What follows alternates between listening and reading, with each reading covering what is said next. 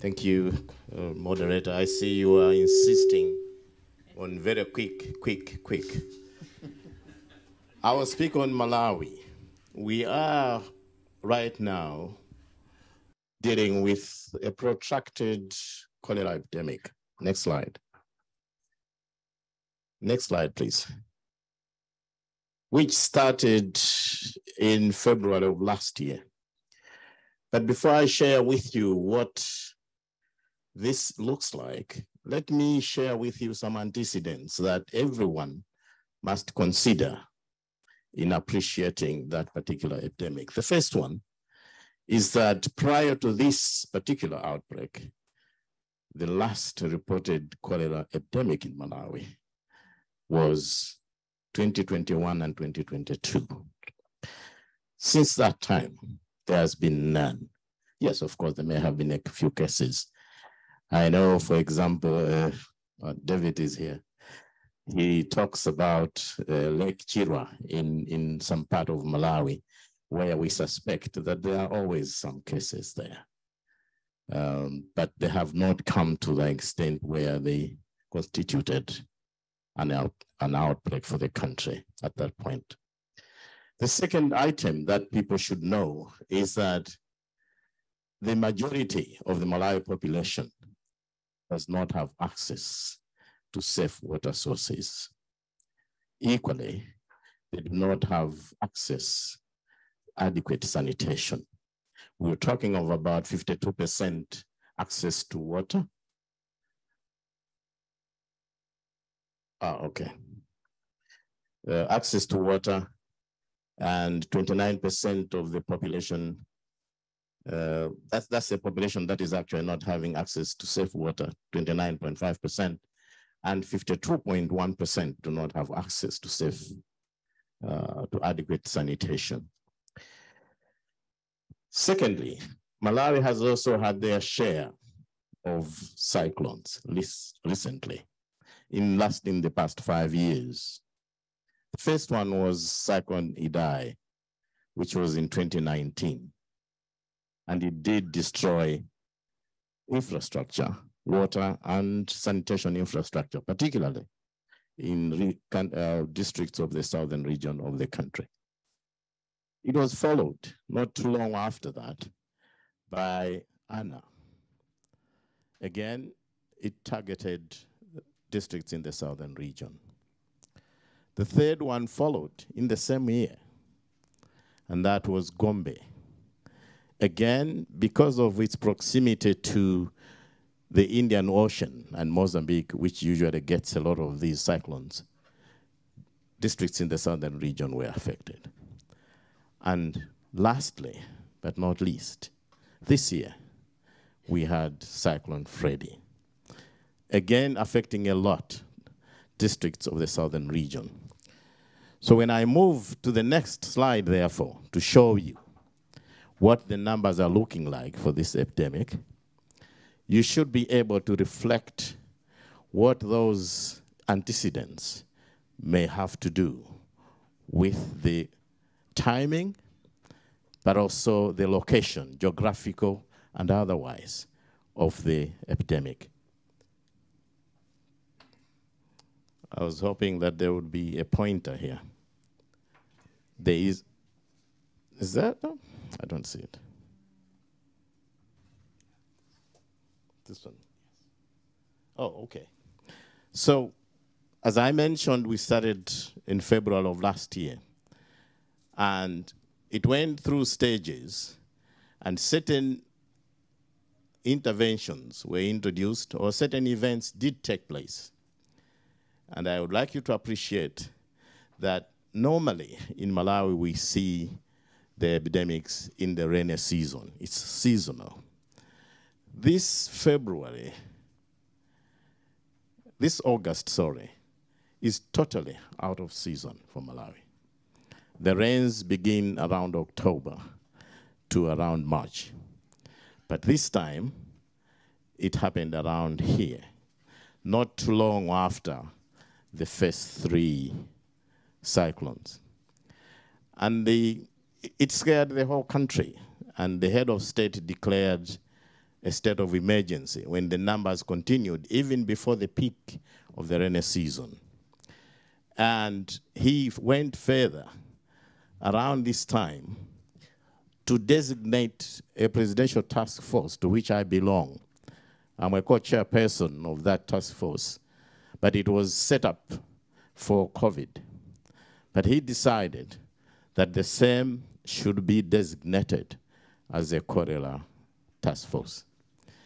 And immediately he did that, he also launched, from our insinuation, obviously, we told him that we needed to have a campaign to intensify all the activities that needed to be implemented. And yes, thank God, yes, it had already started to come down a little at that time, but the elements of the campaign did help to bring the numbers down, and they have continued to go down.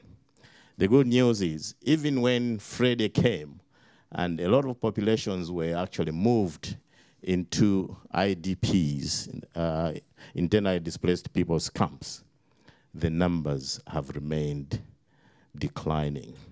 To this day, the good news I can talk to you about now is we are probably already at the point where we can say we have won the battle. But I don't want to be that brave as yet. But definitely, we can see one particular feature of this outbreak. The southern region districts are the ones that are darker here. But also, there's a darker districts along the lake shore. So it attacked mostly districts along the lake shore, as well as districts in the southern region.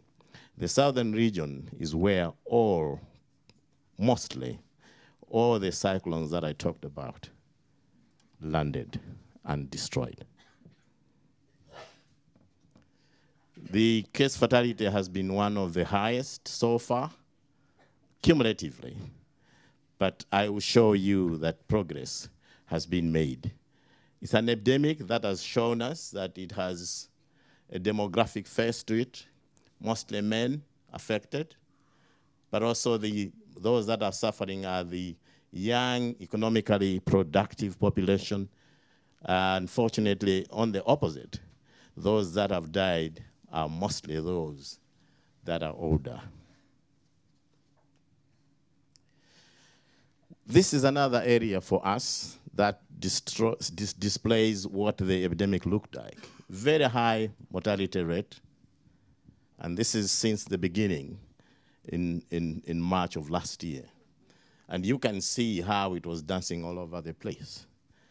But thank God, today, I can tell you that as of the past 1 month, we are really able to talk about zeros nowadays. What happened then? What did we do? Governance issues, first and foremost. As I saw in the first slide, it was declared a public emergency by the highest authority in the land, number one. Number two, he appointed a task force in his office that had the ability to go to any ministry and hold them responsible. And that task force was also able to develop a national preparedness plan that was a blueprint for all other ministries and sectors to take guide from. Then, of course, there was the issue of mobilizing. When we talked about the response and the governance issue, for the first time in December, when he said the task force should take on cholera, he included the Ministry of Water and Sanitation as a member, the Minister of Water and Sanitation as a member of that task force for the first time. And that meant that whatever resources they had and projects they were implementing did benefit the responses that we are talking about. There was then the issue of case management, identification and treatment of cases. I must give credit to a lot of partners who actually partnered with government in terms of building the capacity for identification, for prevention, for diagnosis, for treatment, including building the infrastructure for caring for these cases, It also included the provision at different times of oral cholera vaccine. And I don't want to mention specific partners, but I am not able to forget that for 20 years I worked for WHO. And so I must recognize UNICEF, WHO, Red Cross, and other partners, bilateral and multilateral donors, who were able to give us a surge, particularly in this area, of setting up the systems for management of these cases.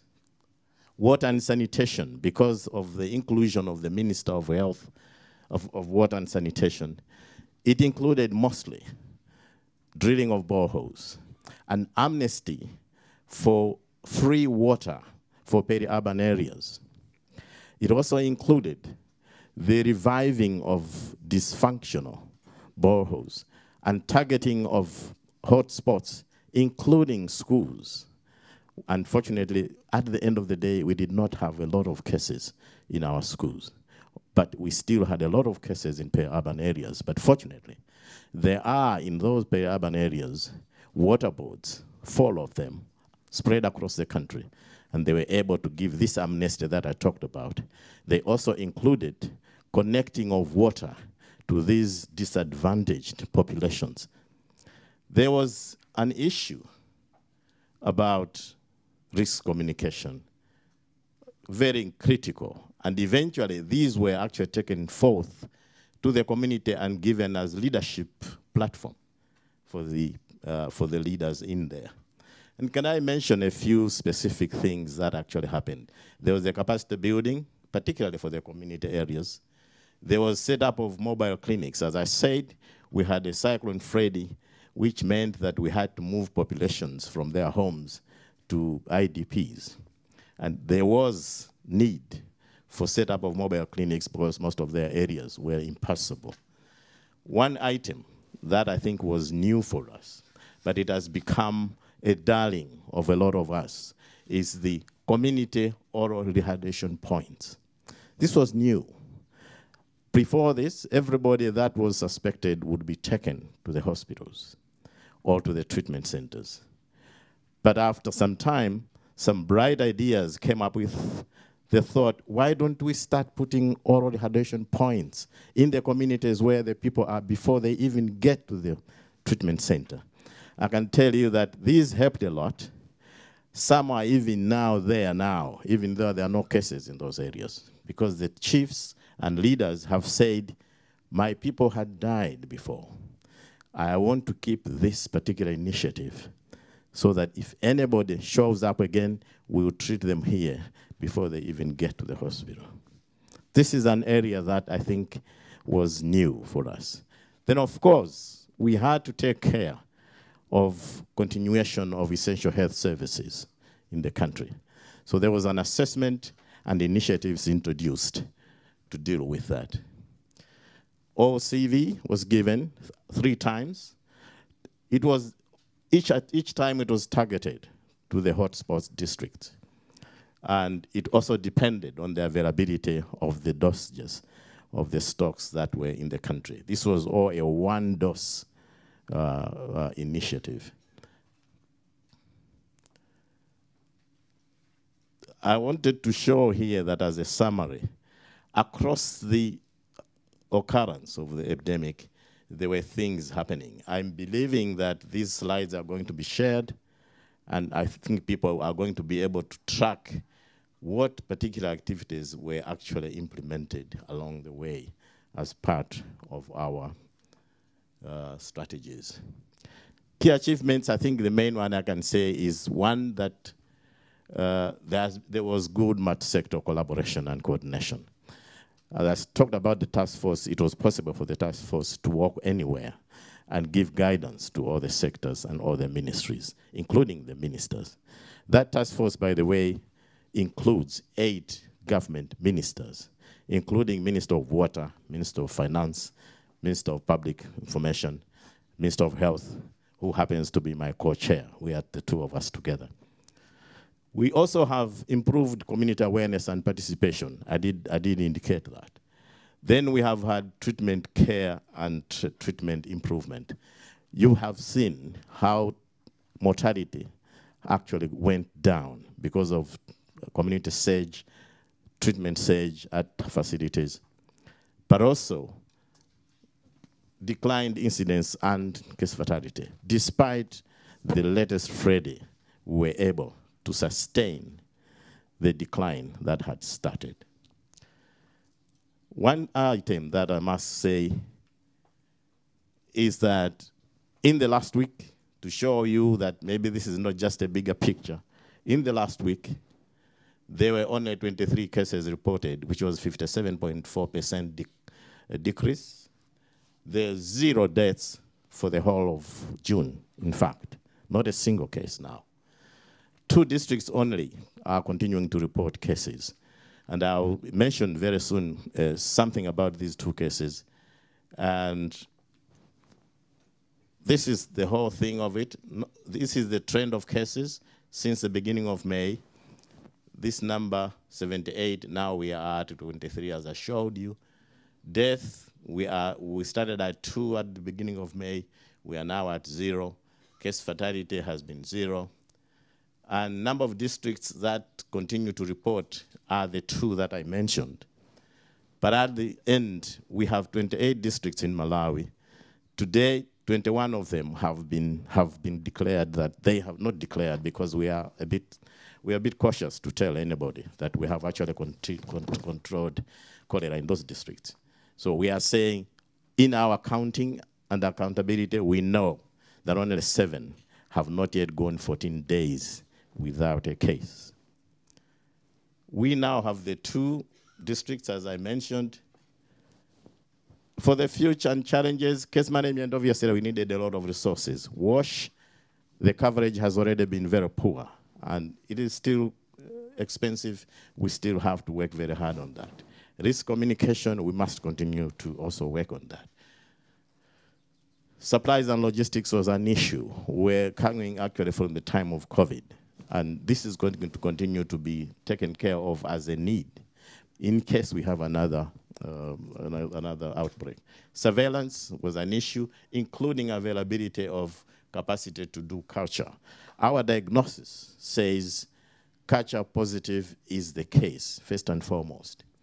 After that, after the first case, yes, then you can use RDTs if they are aligned to that case, or you can use epidemiological link if they are aligned to that case. At the moment, that's what we are focusing on, especially. Almost even every RDT, we are saying, let us do culture. We don't have that capacity at the moment. Some of our district hospitals do not have the capacity to do that. Then we are facing the issue of environmental degradation, and that is going to continue to need to be addressed. Priority knobs, surely it's the health system issues, including supplies, including OCV. And I know everybody has been talking about it. We are no exception. We would like more OCV going forward. We would like to also make sure there's universal access to water and sanitation. We would like to have a multi-sectoral national capacity. If this task force that we are talking about is put down, we must have a system that is remaining at the district level to continue to coordinate the work. And I've put in red cross-border initiatives. The reason is, and my brother from Mozambique is here, the last week there were 8 suspected cases, all of them, this is Malawi. This Dhaka is actually communities from the Mozambique side. So there is no doubt that this thing does not obey borders. So we must make sure that as we build our capacity, we must build the capacity for cross-border collaboration. I thank you. Thank you so much.